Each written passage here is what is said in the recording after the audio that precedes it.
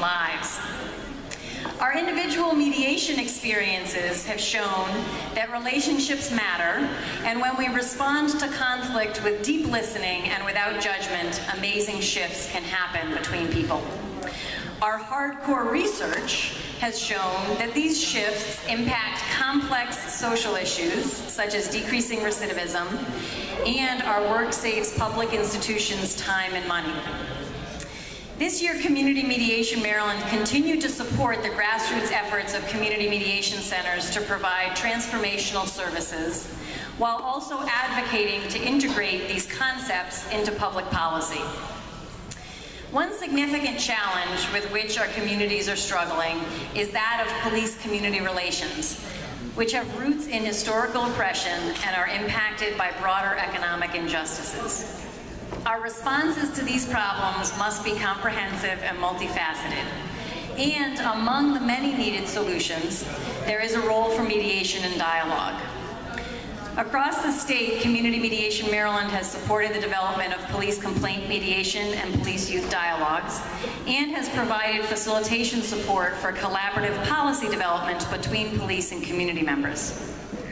Over the last year, CMM has focused significant efforts on supporting Community Mediation Baltimore to bring collaborative dialogues to these sometimes painful conversations.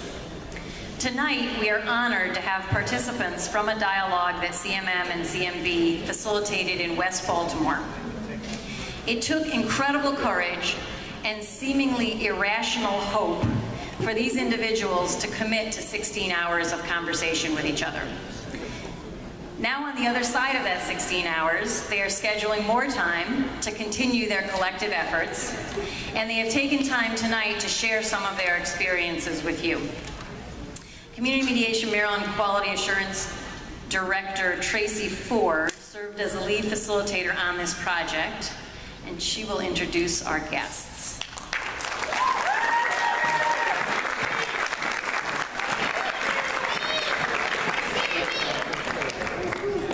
Good evening, everyone. So this is a real honor. They rarely give me the mic. But this is the perfect night for it. So I'm here to introduce Marvin McKenstry and Zachary Novak. I'll start with Zachary. I met first.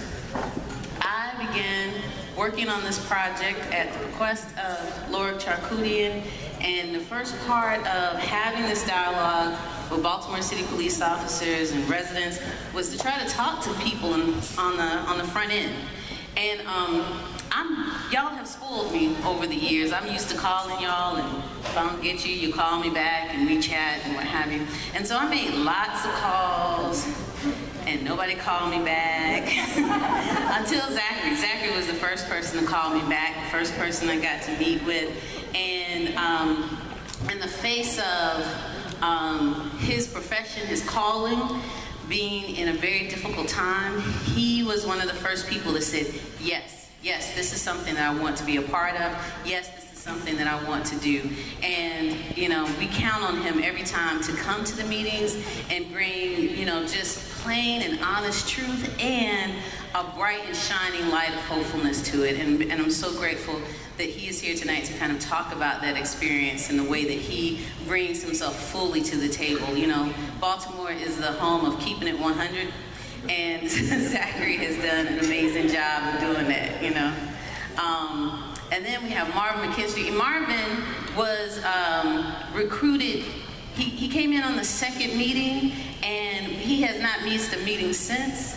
And you would know if he's there, there'd be a black hole in his absence, because the things that he shares, you know, about his relationship with Baltimore, his relationship with Baltimore City Police in the past and currently, and his willingness to transform those relationships has been amazing to experience. It has, you know,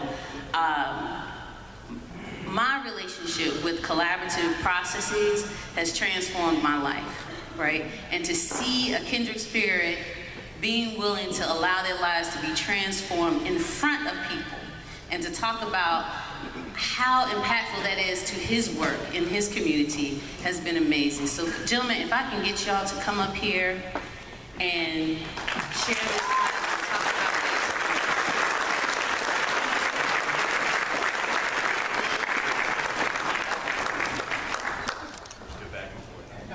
How's everybody doing? I'm Zachary Novak. I'm a Baltimore City police officer. I work in the Western District. I guess to start off with, I'll give a little background about myself, starting with why I became a police officer. I'm sure, like most police officers will tell you, they got into the profession because they wanted to help people. I just graduated from college, and I was in the process of getting hired, and they called me up and they said, when would you like to start? I said, oh, right away. The sooner the better. They said, all right, come in tomorrow. And I was so excited because I thought, okay, I'm going to start on my road to becoming a police officer. And then for the next 2 months, I vacuumed elevators, I painted homicide, and I swept up the entire headquarters, which is downtown Baltimore, gross. So finally got to become a police officer, went through the whole academy, and then I remember they told us what district we were going to go to. And I know just going through the academy, everybody told me the city's broken up east and west, and those are the two toughest places to work. And so we're all starting to get our districts, and one officer after another is going in, and then I go up, and they say, all right, Zach, Western District. And if you know anything about Baltimore City, east and west are typically the hardest. So I was a little nervous, I was excited, but mostly nervous because I knew I was about to enter a whole new world for something I'd never experienced before, and I was going to be challenged big time, and I was going to have to throw out all my preconceived expectations of what I thought I was going to encounter. And I've grown a lot, I've seen a lot, I've done a lot in that time, and I wouldn't trade it for the world. There's nowhere else I'd like to work because I feel like I make the biggest difference every day by being there, and it challenges me the most every day. So fast forward to my initial meeting with Tracy. Before I had even met her, I got a phone call from my Major Briscoe. And there's a thing in the police department called a chain of command, which is very strict. You don't break it. So for example, the only person I might talk to other than my fellow officers is a sergeant. And anytime you hear from someone above your sergeant, it's a bad sign. It means you screwed up big. So after a sergeant goes a lieutenant, and after a lieutenant goes a captain, and then a major. So to hear from the major, I get a phone call from her. I'm like, oh man, I really goofed up somewhere. But thankfully it wasn't that serious. She told me that there was somebody who wanted to meet us from Community Mediation, and would I be interested? And in the last 4 years that I've been doing policing, she told me a little bit about it. It was designed to help improve relationships between the community and police in general. And right after the uprising and everything, it was clear to me that something needed to change, but I didn't really need an uprising to tell me that. I'd done it for 4 years. I saw that the way things were going, the status quo just wasn't working. There was a better way out there, and that if this was an opportunity to get to that better way, I was all game for it. So I remember meeting Tracy. We met in that cafe on Baltimore Street, and she was gung-ho for it, I was gung-ho for it. And if you don't know about anything else about police officers, we don't answer our phones ever because it's always court telling us that we got to come in. So when you get a number that you don't recognize, you let that go to voicemail, and then maybe you listen afterwards. So I'm going to pass it off to Marvin here, and I'm sure he'll give you some background on his work and all about him.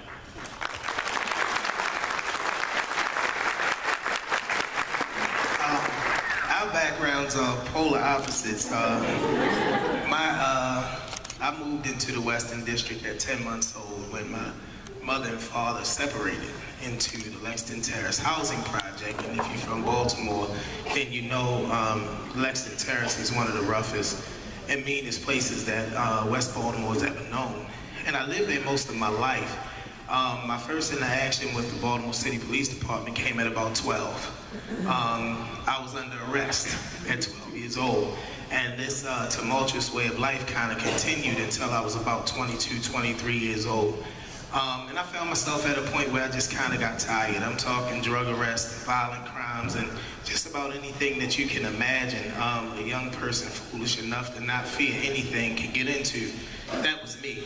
But the good thing about it is on the other side of getting tired came a passion towards transforming lives in my community. So I got into a lot of activism, kind of doing things my own way, kind of finding people that were like me and trying to make whatever positive change I can. Then about a year ago, there was this uprising. And when the uprising happened, I actually sent Tracy some pictures today. I found myself in a very peculiar position because there was the Baltimore City Police, there was me, and then there was residents in my community. One image literally has me with my back in between Baltimore City Police and some citizens. And I went home, and Keisha was there, and I cried like a baby because I didn't understand what we had come to, that we had that kind of, I mean, it's been brewing for years in our community, brewing for years in our city, what we had come to, that a person like me who loves their city, loves young people in their city. I work with young people in the Youth Opportunity Program, and in just about anything else I can do to help them, how we find ourselves at that point. So those years of kind of negative interactions with the police as a youth offender, an young adult offender, and then finding myself in that place was all of the things that I brought to community mediation when I was asked if I could come. I was specifically asked to come to bring some young people. They call me the Pied Piper, the young people in Baltimore. Anywhere I go, they'll follow me. So I was called with the specific task of bringing some young people, and I came with a lot of preconceived notions about what this could be, couldn't be, and not with a lot of hope and expectation that anything positive could come out. And I remember specifically there was one time that we came to the meeting and I was just kind of frustrated. And that frustration came to a head. I found myself in tears right there. I'm a shameless crier. I'll cry right now. Don't care what y'all think. Because the crying was a lot better than the violent outburst that I had when I was a kid. And I found myself crying in front of Zach and other people. And I'm like, look, are we going to really do this for real? Or are we going to continue to sit here? And Ganesha Martin, one of our team members in our particular circle, she was there, she got upset, she started crying, and then I got cussed out in Russian. That's a whole nother story. That was Zach's friend, by the way. He brought her to the meeting. But that day was a breaking. It was a breaking that brought a sense of reality to that whole meeting that transformed us from a group of people that came together to have a conversation to a group of people that have become family. Zach Novak is my brother. Officer Hassan is my brother. Officer Koo is my brother. I'm trying to tell you that I, even as an adult, on the side of righteousness, trying to make a difference in my city, bore a lot of resentment and animosity towards people that wore the Baltimore City Police Department uniform. And these wonderful people, Shantae and Tracy, Tracy, Changa, and the Community Mediation group, and their ability to kind of facilitate the conversation, create the dialogue, and give us the space. I've been a mediator kind of in a different way, but I've never kind of seen this kind of organized thing where they kind of set the table for you to be able to keep it a stack. They don't say keep it 100 no more. They keep it a stack. They keep it real, but in setting that and facilitating that dialogue, it allowed everybody to bring their truth, whatever that was, to the table. And that truth coming to the table transformed lives and relationships such that our last meeting was this past Monday, under the mandated 16 hours or whatever it was, but we're meeting on the 6th in my office because we come too far in the conversation to stop now. It's a beautiful thing. These are my outreach team. I'm an employment advocate for young people in Baltimore. I work for the Mayor's Office of Employment Development. And I get phone calls from Officer Novak and Officer Hassan. Hey, I encountered a young man who's on the wrong path, but rather than locking him up and putting charges on him, I'm gonna send him to you.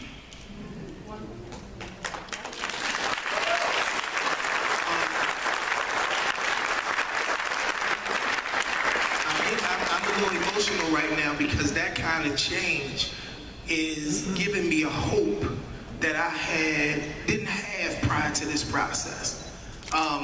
I'm crazy enough and passionate enough that I ran myself out in the middle of a riot and people thought I had lost my mind. But I love people and I love my city so much that it was my passion that drove me into that place. So to be able to see the change and the transformation that we've been able to achieve, it has given me such a hope for things that I always wanted to see and never quite knew how it would happen. This guy right here, Officer Hassan, Officer Cool, they changed my mind about Baltimore City Police. They changed my mind about police, period. And changed it for the best. Wonderful human beings are what I see when I look at these guys now. And for me, I'm 40 years old. It took me 40 years to come to that point where I could look at a police officer and see anything other than his badge and his uniform. I'm grateful to Community Mediation because this has been life-changing for me. Not just something that I participated in or something to do. It's been literally life-changing for me. I'm a father. I can transfer that information down to my children and to the young people. There's a young man, and I'm gonna wrap it up, who was a part of the conversation when I first came. He's dear to my heart. I cried in the meeting over him too because he kind of disappeared from us and wasn't coming. Who had more than one interaction with Officer Hassan and some of the Western District officers in the process of our mediation. And I'm talking, they on the street, he going back and he's reverting to things that we thought we had drew him away from. He has become the poster child for what we hope is possible. I got a phone call from Officer Hassan. This is what we seen. Before I go and do what my job gives me the power to do, I know we're in a different place, so you go get him. Went and got him. What I can tell you is the last 3 meetings since his hiatus of about 2 meetings, he's been back with us, courageous enough to come and face these police officers that he thought he wanted to get back into the cat and mouse with. This is that hope that I'll never have to stand in between our police officers and our citizens again, that we'll all be able to stand together. Tracy asked us, did we want to stand up here together tonight? I wouldn't have it any other way. I love you, man.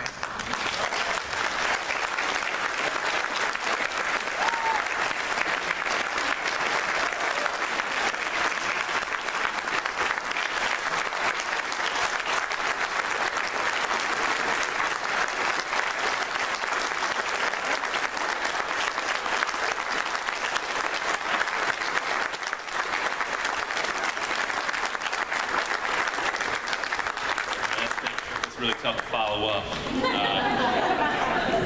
but I'm going to do my best, just because I got to give credit where credit's due, and this man deserves a lot of credit.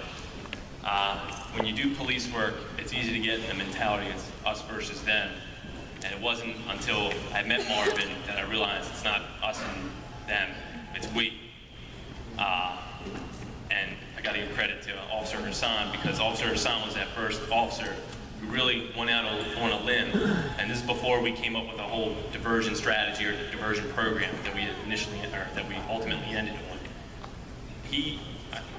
It's hard to describe the amount of bravery it took for Officer Hassan to do what he did and get in touch with Marvin. It's because he believed in Marvin and he knew that Marvin could make a difference in this kid's life where an arrest couldn't, and I think that's the important thing to emphasize here. There are certain problems in Baltimore City that we can't arrest our way out of. But it's in partnerships with people like Marvin that I'm hopeful. And I really see a light at the end of the tunnel just like Marvin does. And it was going to those meetings. I remember I went to the first one and I kind of left there scratching my head. I was like, am I wasting my time? These are 3 hours long. I could be watching Netflix right now. And I remember the mediator said, we're going to get to a point in the meeting where it's going to get bad, it's going to get nasty, there's going to be some yelling. And it never got nasty, it was always respectful. It was always respectful. But I remember we got to that point, and it dawned on all of us, I think we all, yeah.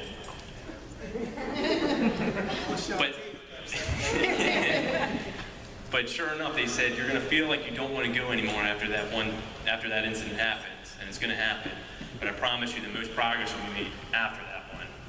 And damn it, she wasn't right, because the meeting right after that, I feel like we had her. I want to give a shout out to all the mediators, because there's a lot of times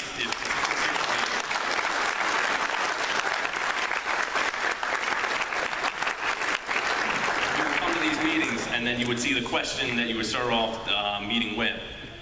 You're sitting there, you're reading, you're like, God, I gotta come up with something good by the time this circle comes around to me. I don't want to sound like an idiot.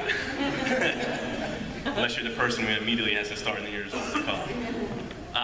And they would challenge you, because these weren't easy questions, and you were with people who might have been diametrically opposed to whatever your viewpoint was, but there was always an attitude of respect with one another, that you were going to challenge yourself to see it in a different way.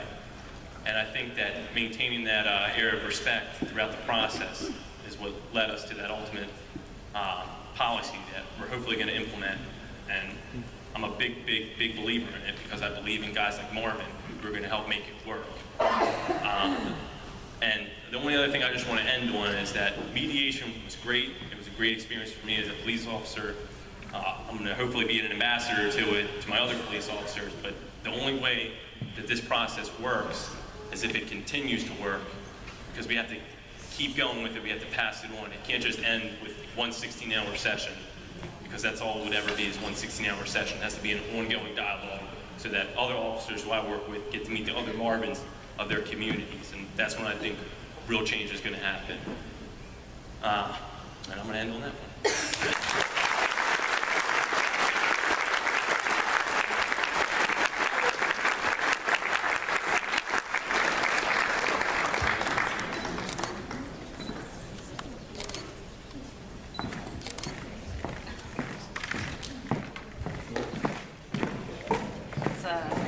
Remarkable story, and we're so grateful for the two of you for joining us tonight to share it with us. It reminds us why we do this work.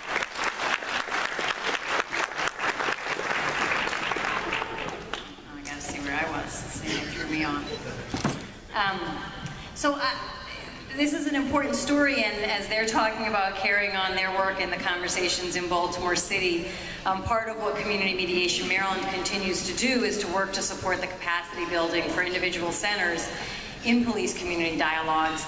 But we're also working to integrate it into public policy. And so over the last year, Community Mediation Maryland worked with a task force on public safety and policing, which recommended the development and expansion of police complaint mediation programs across the state. And the recommendation was included in the subsequent legislation that passed the Maryland General Assembly. And so now we're looking forward to working with the Maryland Police Training and Standards Commission to develop best practices for police complaint mediation and to implement it in jurisdictions across the entire state. So we're very excited about that.